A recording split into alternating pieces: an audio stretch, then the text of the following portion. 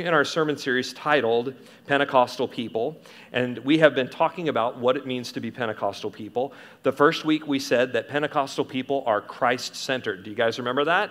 We are, everybody say it with me, Christ-centered. Second, we believe that we're Bible-based. Everybody say it with me. We are Bible-based.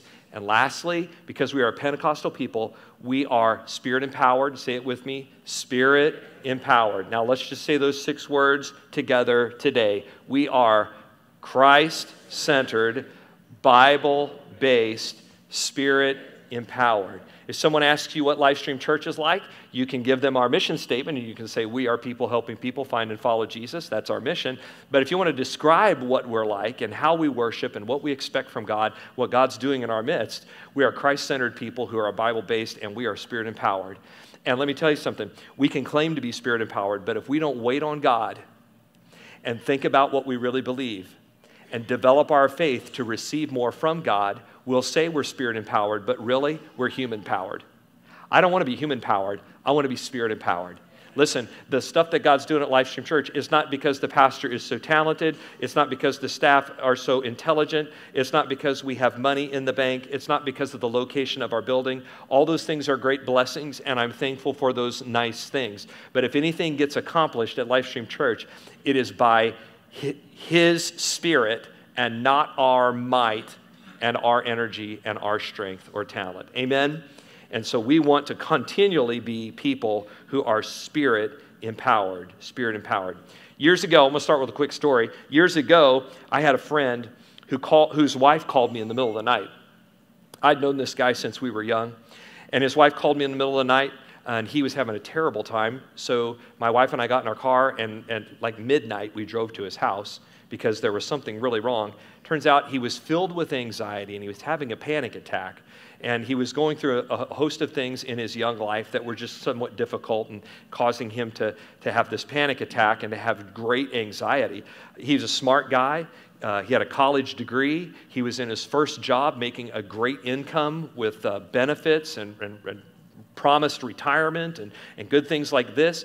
He had a loving wife, talented, smart, beautiful lady, and they had their first baby. It was about 1 year old at the time, and just everything was going wonderfully for him in life, but yet he was just filled with worry and anxiety at this particular time, and there were a few things that just weren't being accomplished in his life that he felt like God had called him to. And so we prayed together, and you know, sometimes when somebody's having a real panic attack, all you can do is just ride it out with them. Have you ever been there? Just ride it out with them. Just be their friend, and just ride the thing out, because it's physiological and it's emotional as well as maybe circumstantial. Sometimes there's no circumstances and it's just physiological. Sometimes you just ride it out with them. So we did that. We prayed together. We talked about encouraging things. And finally, in the middle of the night, early in the morning, we finally left. But before I left, I thought, let's give some hope for tomorrow. I said, let's go out to lunch. And he said, yes, let's do that. So he went to work in the morning, and when his lunch break hit, we met at my office, and we're going to go out for lunch. And the Holy Spirit prompted me, just before we were getting ready to go to lunch, to ask him a question. I'd known him since he was saved. I remember when he was baptized in the Holy Spirit, and I remember in college when the Lord spoke to his heart and told him what he was going to do with the rest of his life. So I'd known this guy for a while, and he came into my office. I said, I think the Holy Spirit wants me to ask you a question. I said, I remember when you're saved. I remember when you're baptized in the Holy Spirit. I remember when God gave you a call for your life and told you what you're going to do with the rest of your life. When's the last time you spoke in tongues? He said, I can't even remember the last time I spoke in tongues. I think you need to be empowered by the Holy Spirit. I think you need to be refilled, and you need a fresh touch of the Holy Spirit in your life. Can we just pray right now before we go to lunch? He said, yeah. He lifted up his hands, and not tears of panic, not tears of anxiety, but tears of joy began to roll down his cheeks. And I knew they were tears of joy because he chuckled twice. He laughed twice and then began speaking in tongues. He knew what it was to be full of the Holy Spirit, but he hadn't received a fresh touch. He hadn't waited on God. He hadn't sought the Lord for an empowerment from the Holy Spirit in his life for a long, long time. And he'd been living on his intelligence. He'd been living on his energy. He'd been living on his own abilities. And listen, he needed the empowerment of the Holy Spirit for what was next in his life. Amen. I'm telling you what, that was the beginning of overcoming a real battle in his life. And part of overcoming that battle for him was receiving empowerment from the Holy Spirit. Can I tell you something today, church? Listen to me, every single person in this room. You need the empowerment of the Holy Spirit. You need the power of the Holy Spirit. And what you received in the past was good for the past, but you need a touch from God today. You need a touch from the Holy Spirit today for this week. You need a touch from the Holy Spirit for this time in your life, not the old time in your life that you've already lived.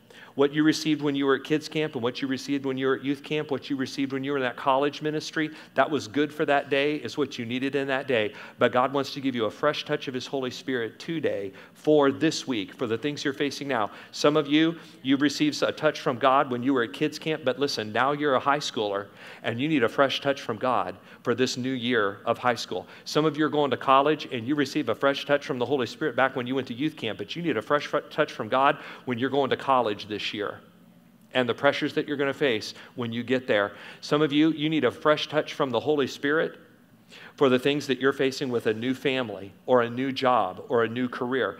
God wants to empower you by his Holy Spirit. I want to talk to you about being Spirit empowered today. We're a Pentecostal church. We believe in Spirit empowerment. So what are some key beliefs that make a person Pentecostal? I've already told you, being Pentecostal doesn't have to do with the style of worship that you sing. It doesn't have to do with the shape of your building or the color of your carpet. It doesn't have anything to do with the clothes that people wear when they come to church. Are you wearing like long jeans with hair in a bun and kids? Or are you wearing blue jeans and a shirt untucked like Pastor Paul? It's not about the clothes that you wear. It's about some things that you believe and some things that you believe that affect the way that you practice your Christianity. Is everybody with me today? Let me tell you some things that Pentecostals believe. Number one, we believe that the Holy Spirit is active tangibly today. Everybody say tangibly. That means you can feel, touch, and know what the Holy Spirit is doing. When I was a freshman in high school, someone invited me to my first church event in a Pentecostal church. And I sat somewhere in like the third row over here on a Wednesday night. I was the only teenager in the room because I didn't know there was such a thing as youth group. I'd never heard of it.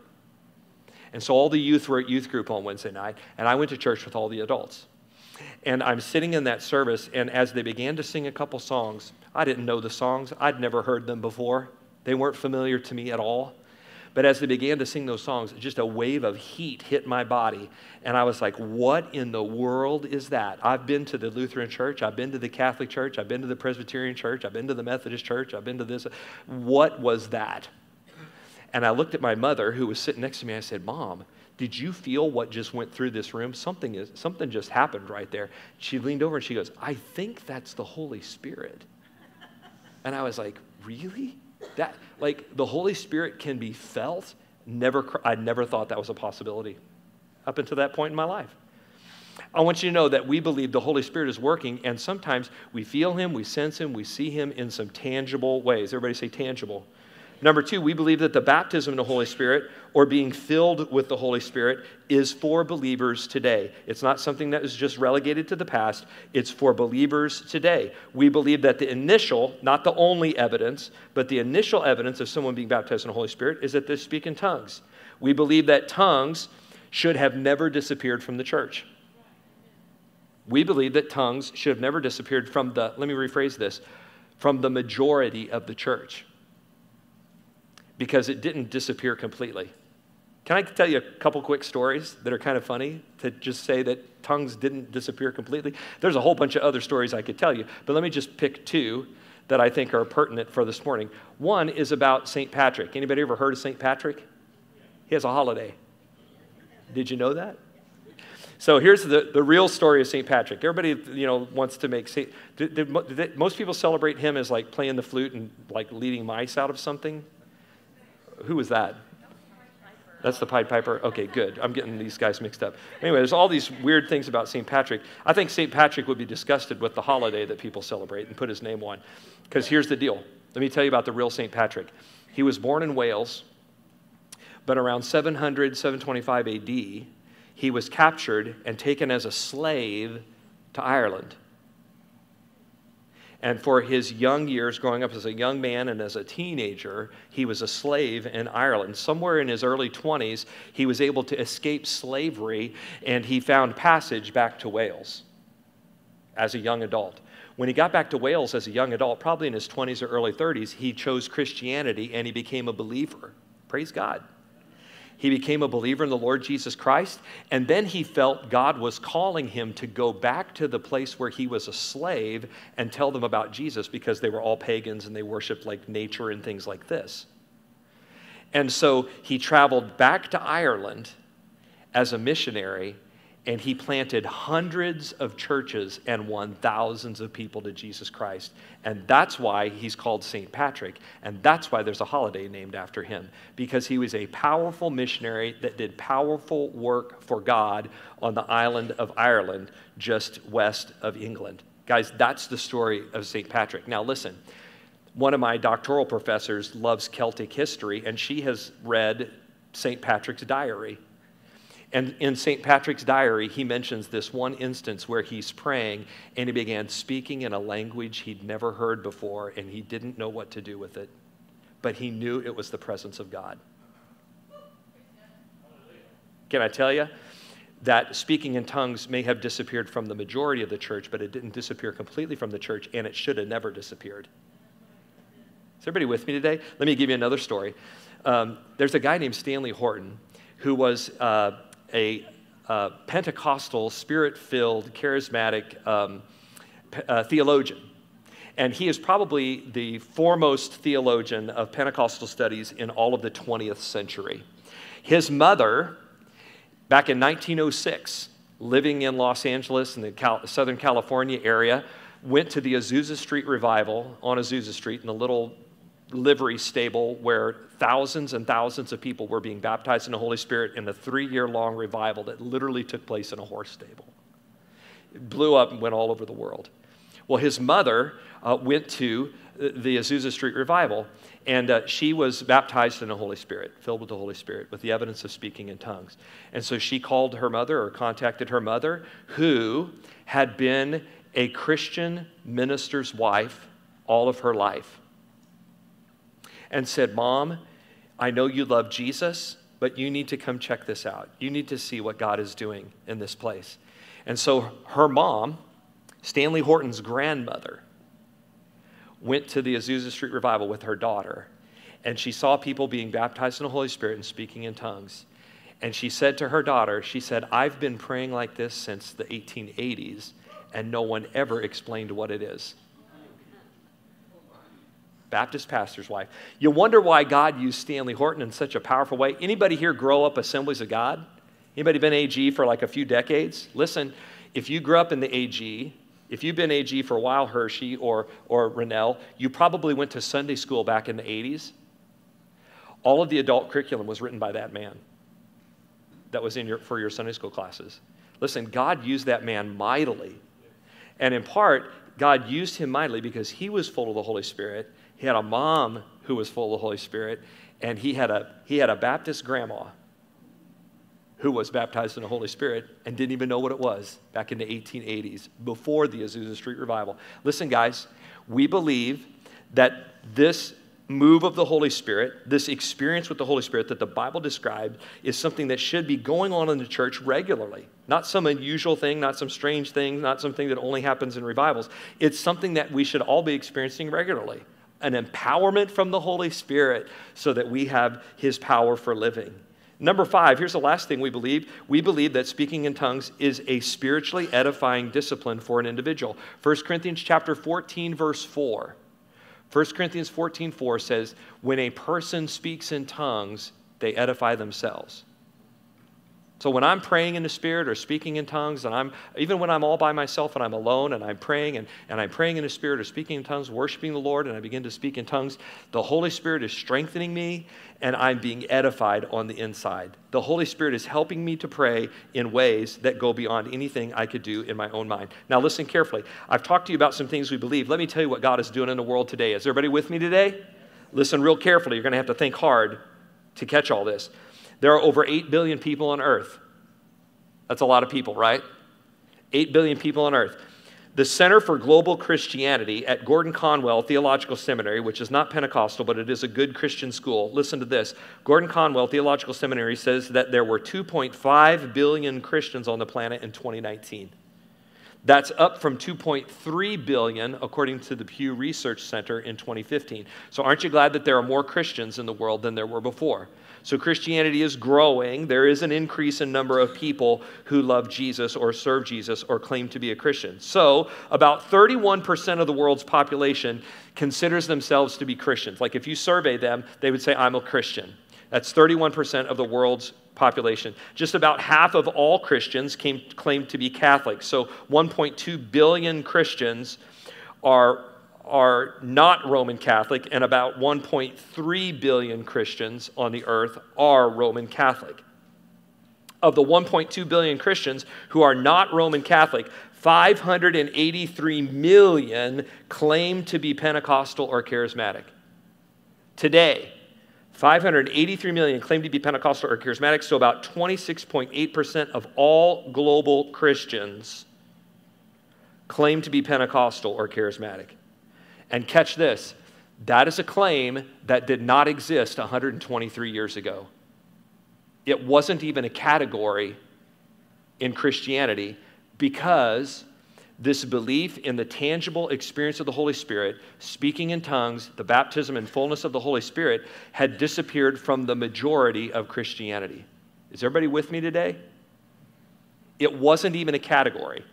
And now a quarter of all Christians claim that they're Pentecostal or charismatic.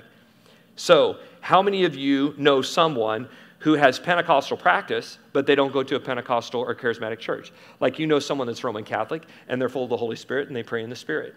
They speak in tongues. They believe in the gifts of the Spirit. Or maybe you know someone that's at a Presbyterian or Methodist, another type of maybe evangelical Christian church that preaches Jesus but doesn't believe in the baptism of the Holy Spirit or speaking in tongues. But yet there are people in those churches that do believe it and they do practice it. How many of you know somebody like that? Gobs of us know people like that. And so here's what I would suggest to you today.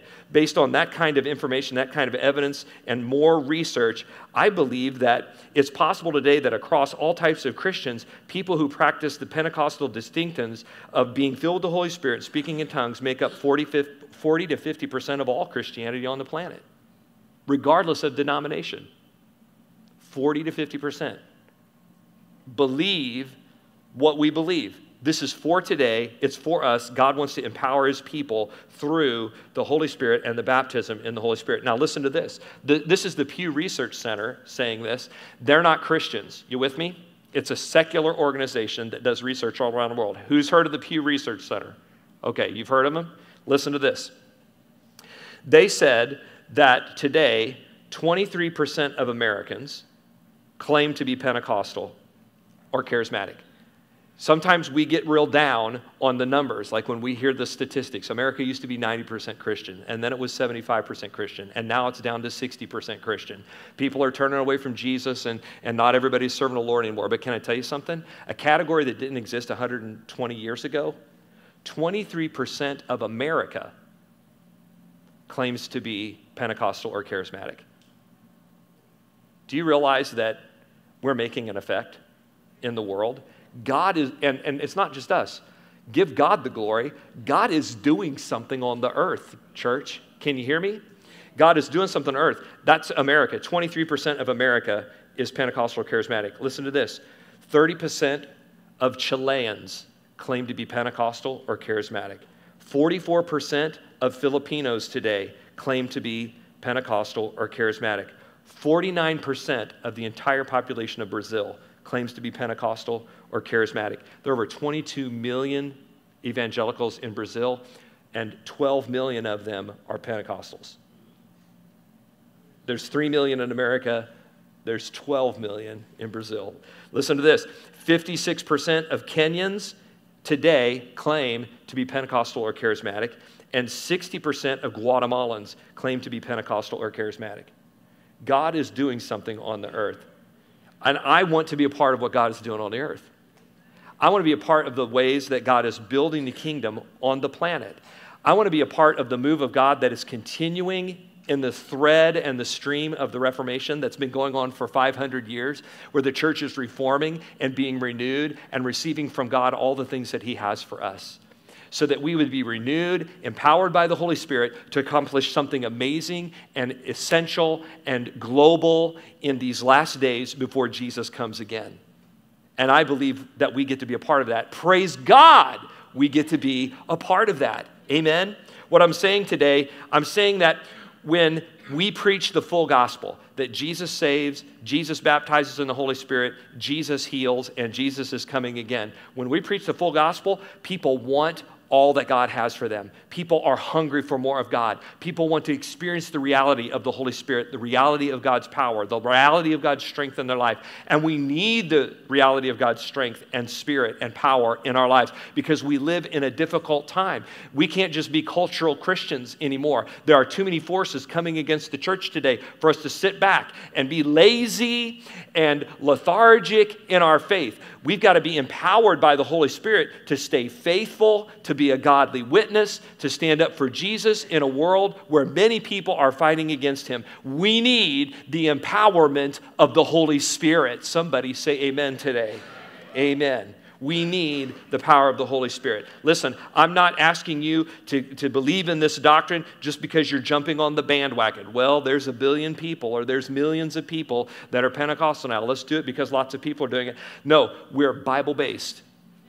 And I want to give you an argument from the Scripture as to why so many people are hungry for the empowerment of the Holy Spirit, because it's in the Bible. And what I want to show you today is that Jesus discipled his disciples to receive the empowerment of the Holy Spirit, the baptism in the Holy Spirit, the fullness of the Holy Spirit. Jesus discipled his disciples to receive that, and then his disciples discipled others the exact same way.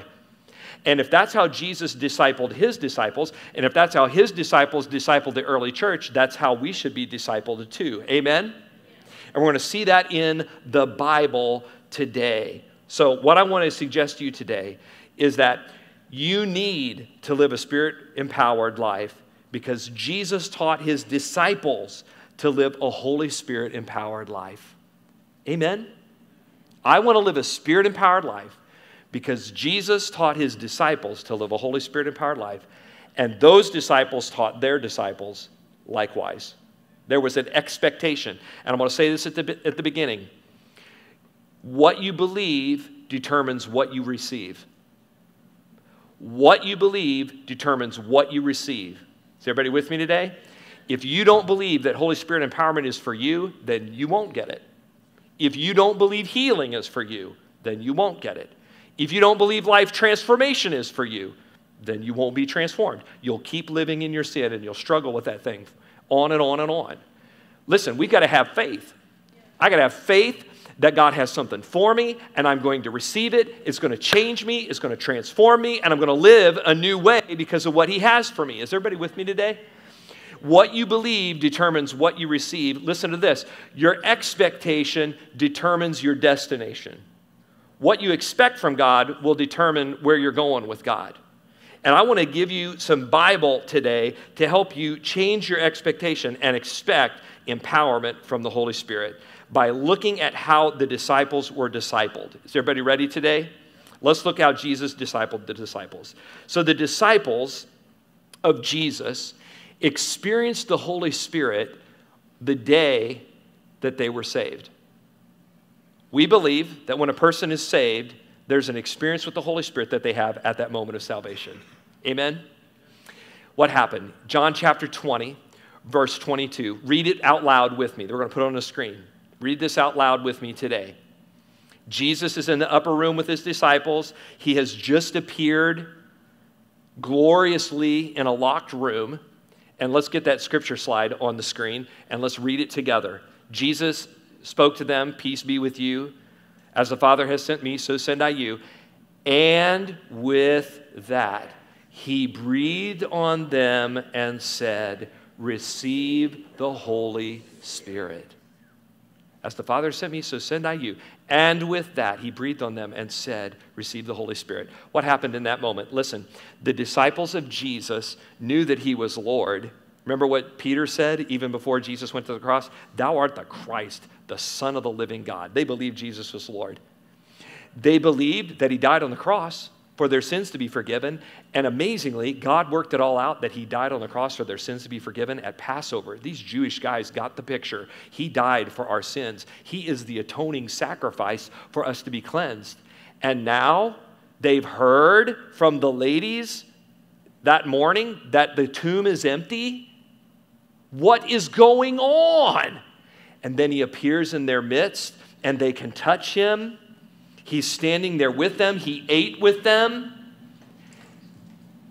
He's alive. He is Lord. He died on a cross for our sins to be forgiven. He's risen from the grave. That's New Testament Christianity, isn't it? What did Paul say about this in Romans chapter 10? If you confess with your mouth Jesus is Lord and believe in your heart God raised him from the dead, you will be saved. Romans 10, verse 9 and 10. What did these people believe? They believe Jesus is Lord. They believe he died on the cross for their sins to be forgiven. They believe he rose from the grave. And so what did he give them? He gave them the Holy Spirit. When you choose Jesus as your Lord and Savior, he sends the Holy Spirit to live inside of you. We call that the indwelling of the Holy Spirit. He dwells within us. Everybody say indwelling. That's the Holy Spirit living in a believer. Because the Holy Spirit lives in you, your body is the temple of the Holy Spirit, 1 Corinthians chapter 6. You are set free from sin, and now you are led by the Spirit. Those that are led by the Spirit are sons of God, Romans 8. The Spirit confirms to your spirit that you're God's child. His Spirit testifies with our spirit that we really are God's children, Romans chapter 8. The Spirit convicts us of sin. Jesus said that the Spirit would convict us of sin and convince us of righteousness. And how many of you are glad that the Holy Spirit living in you still convicts you of sin? God changed a whole lot about me in the moment that I got saved, but he didn't change everything about me the moment that I got saved. He's been working on me. And even though I've been saved for decades, a while, he's still working on me. Amen? And sometimes he's shown me some things that I'm wrong about, that I've thought wrong for a long time. And sometimes he uses a person to speak to me. Sometimes he uses his word to speak to me. Sometimes just his Holy Spirit drops a thought in my mind, and I realize that it's God, and I realize it's Scripture, and I realize it's right, and I know it's the Holy Spirit. And I feel that conviction, and I'm convicted of that, but then I'm convinced of what is right, and I change, and I do my life different. I'm still in that process. Aren't you glad that there's still the conviction of the Holy Spirit happening in our lives today? Somebody say amen.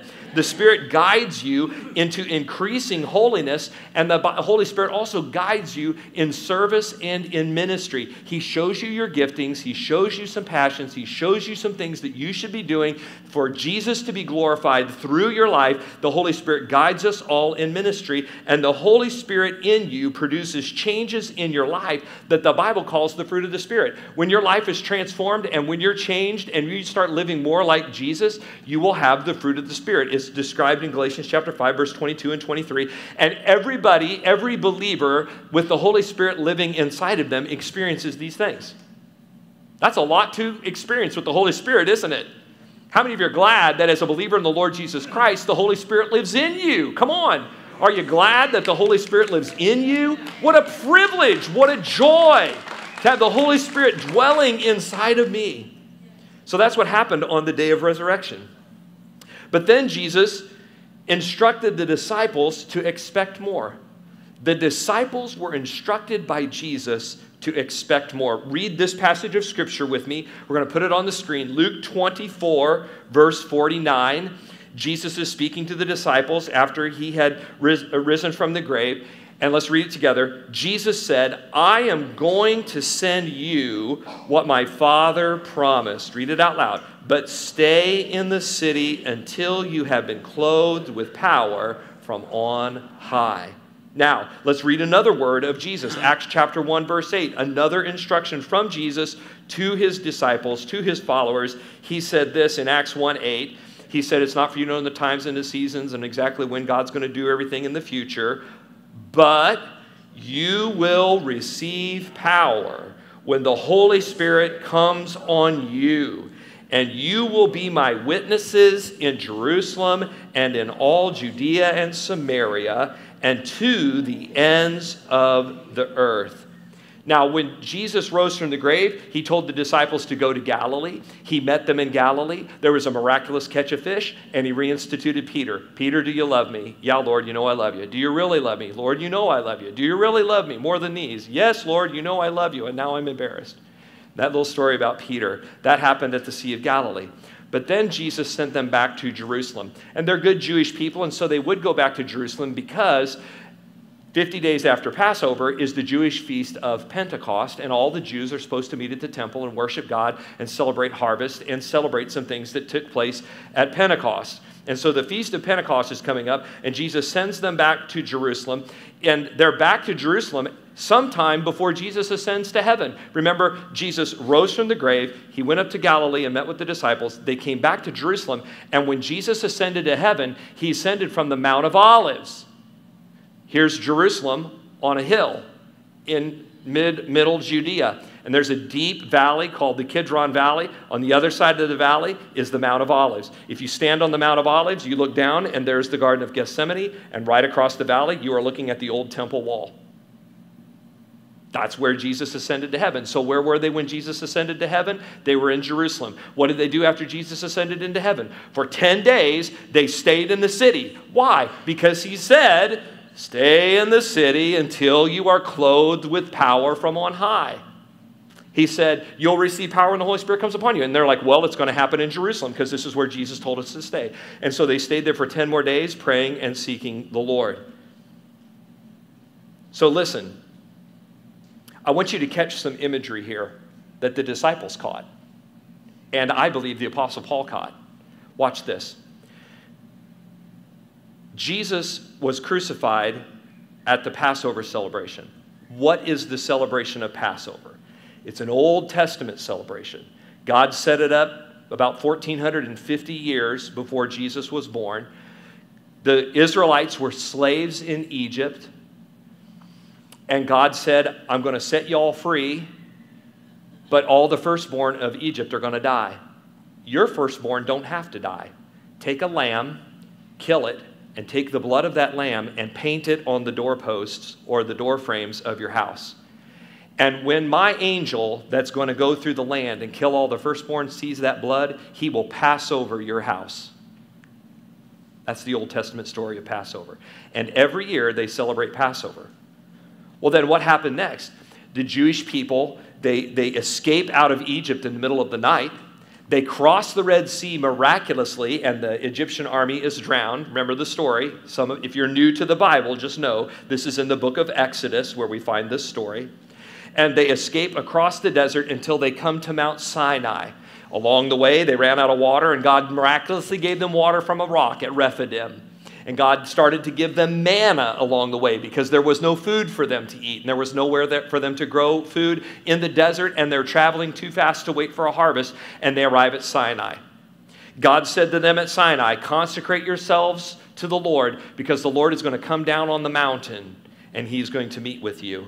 And so they consecrated themselves. Listen to this.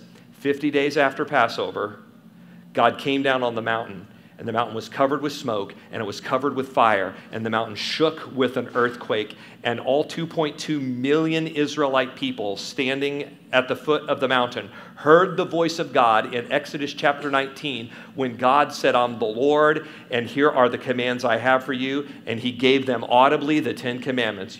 I'm the Lord your God. You shall have no other gods before me. Do not make an idol for yourself of any graven image. Honor your father and your mother. Do not forget the Sabbath day. You shall not steal, commit adultery, lie, bear false witness, envy, or be jealous of your neighbor. He gave them all the 10 commandments audibly. When did that happen? 50 days after Passover. Now, did they create the Feast of Pentecost or the Feast of Harvest because they had a harvest? No.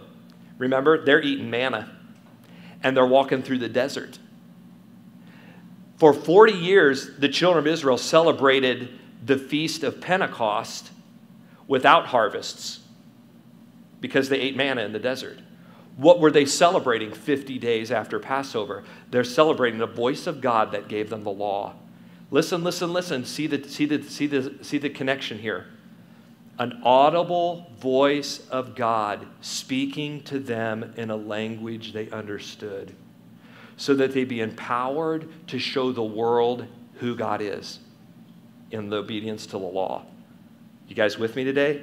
It's no wonder that at the day of Pentecost, the believers are filled with the Holy Spirit, and the same God that redeemed the Old Testament believers redeemed New Testament believers by the death of his Son. And 50 days later, he empowered them. He empowered them to display the gospel to the whole world. How many of you can say to yourself, well, show me that in the Scripture. Where's your proof? Listen to Romans chapter 8 with me. Listen carefully to this, what Paul says. I think Paul caught the picture here. Paul says, therefore there is no condemnation for those who are in Christ Jesus, for the law of the Spirit of life has set me free from the law of sin and death. Did you catch it? The law of the Spirit of life has set me free from the law of sin and death. There's something that God intended to do 50 days later. And Jesus intended it, God intended it, and the disciples obeyed, and thus they received what God had for them. In the Old Covenant, Passover was for Israel to be redeemed, and Sinai was for them to display the will of God to the nations by obedience to the law. In the New Testament, the cross is for your redemption, and Pentecost is empowerment for you to be a witness to display the gospel to the world. What is the purpose of the empowerment of the Holy Spirit? Is that you will be a witness. What did Jesus say in Romans chapter 1, or in Acts chapter 1, verse 8? In Acts 1:8, he said, you'll receive power when the Holy Spirit comes upon you, and you will be my witnesses. He didn't say you'll do witnessing. He said you'll be. I need the power of the Holy Spirit to be what I'm supposed to be. I need to be a godly husband because I'm leading my family. I need to be a godly father because I want to be a great witness to my kids and I want them to serve Jesus Christ. I need to be a godly community member so that people see Jesus in me. I want to be a person of integrity. I want to not only speak the gospel, I want to live the gospel, and I want to be a person of integrity. I want people to see Jesus in my life. And I need the power of the Holy Spirit, not just to do witnessing, but to be a witness. Is everybody with me today? I want you to hear this. It's not about doing witnessing. It's about being a witness. You will be my witnesses. And God wants to empower you to be something. And if you'll be something, you'll do what the being is supposed to do. If you'll be what God wants you to be in the power of the Holy Spirit, you'll do the thing that the being is supposed to do. But I've got to be what he wants me to be. Is everybody with me today? And for me to be all that he wants me to be, I need empowerment from his Holy Spirit. Lastly, we see that the disciples received this empowerment at Pentecost. Let's read Acts chapter 2, verses 1 through 4. We're going to do it quickly because then I want us to pray together. Acts chapter 2 says this. When the day of Pentecost came, it's 50 days after Jesus rose from the grave, they were all together in one place. Suddenly a sound like the blowing of a violent wind came from heaven and filled the whole house where they were sitting. They saw what seemed to be tongues of fire that separated and came to rest on each of them. All of them were filled with the Holy Spirit and began to speak in other tongues as the Spirit enabled them. Listen to me, church. Were the 12 apostles filled? Yeah. And all the rest of the 120. All the disciples, all the followers of Jesus, all the believers that waited for that empowerment received the baptism in the Holy Spirit. This is not some gift that's just for the apostles. This is not something that's just for an old ancient period of church history. This is available to us today, and it is available to you. If you're a believer in the Lord Jesus Christ, I want you to get hungry for God's empowerment for you to be the witness that God is making you to be. These previously fearful, hiding Christians locked in an upper room who had been commissioned by Jesus to take the gospel to the whole world are empowered on the day of Pentecost. The initial evidence was two things. Well, three. There was a sound of a blowing wind. We never see that again in Scripture. There were tongues of fire, whatever those look like. They came to rest on each one of them. And then they began to speak in tongues as the Holy Spirit enabled them. And we see that repeatedly in the rest of the book of Acts. That there is evidence that follows the empowerment of the Holy Spirit in believers' lives. And so there's this initial evidence, but then there's an ongoing evidence that goes on throughout the day. These believers are now empowered by the Holy Spirit. They're proclaiming the goodness of God to people, and people are coming to know Jesus by the thousands. 3,000 people came to Christ that day. They were baptized in water, and Peter promised them that if you repent, if you turn to Jesus, you're baptized in his name, you too will receive the Holy Spirit. This gift, Peter promised them, this gift is for you. It's for your sons and your daughters. It's for all that the Lord our God will call, and to the people who are afar off, all over the world. It's for people all over. It's for people after you, your sons and daughters. And it's for everybody the Lord calls. Aren't you glad you're called to be a believer? How many of you are called to be saved? God worked in my life. He called me. And I said, yes, Jesus. I said yes to God's forgiveness. I said yes to his gospel. I said yes to his purpose for my life. I said yes to him when he called me to be saved. And Peter says that this gift is for all whom the Lord our God will call. Some of you are like, well, no. The baptism in the Holy Spirit and speaking in tongues is only for a few special people. That's not what Peter said. That's just not what he said. And maybe you've prayed for a while, and it takes a while to wait on the Lord, and maybe you haven't received as quickly as you'd like to receive. Listen, that does not mean that it is not for you. That's right. Amen. And let me just give you a comparison. Some of you, you've prayed for healing, and you haven't experienced the miracle of healing that you're trusting God for. Does that mean that healing is not for you ever? No, that's not what that means. Some of you, you've struggled to read your Bible, and you've struggled to memorize some scriptures, and you wish you were maybe a little bit more learned in God's word. Well, if you haven't accomplished it yet, does that mean it's not God's will for you to know God's word? No, that's not what that means. It just means you're not there yet. Listen, you need to determine what you believe, and let what you believe determine what you'll receive. Determine what you believe, and then you'll know what you should receive. And you'll keep asking God, and you'll keep waiting on God, and you'll still be filled with joy even while you're waiting. Because you know he's going to do this. He's going to do this. Your expectation determines your destination. And if you don't expect that God will empower you, if you don't expect that he's going to fill you, then can I tell you something? You'll receive what you believe. What did Jesus say to people that came to him for miracles? Be it unto you according to your faith. You'll receive what you believe. Is everybody with me today? I hope that inside of you right now, like something's rising up to believe God for more. That God wants you to experience the Holy Spirit in this room today. Amen? And so there's an initial evidence and there's an ongoing evidence. I'm going to invite the musicians to come to the front, and we're going to conclude here. Now, what I've showed you is the way Jesus discipled his disciples, right? That's how Jesus discipled his disciples. Now, listen. Everybody still with me? Watch this. In Acts chapter 8, the Samaritans received the gospel. And the Bible says there were miracles, signs and wonders. There were exorcisms where people were experiencing demons being cast out of unbelievers.